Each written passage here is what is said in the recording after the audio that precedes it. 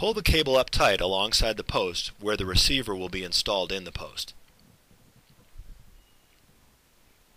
Mark the cable in accordance with the instructions included with the fittings.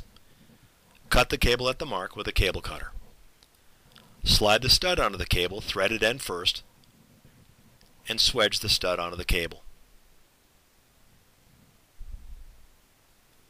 See separate instructions for swedging threaded studs if this is the first time you have swedged our fittings onto cable.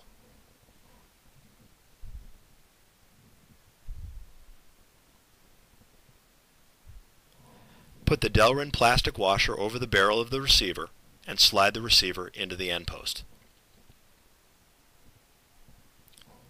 Slip the threaded end of the stud into the receiver and turn the receiver onto the threads of the stud with a hex wrench.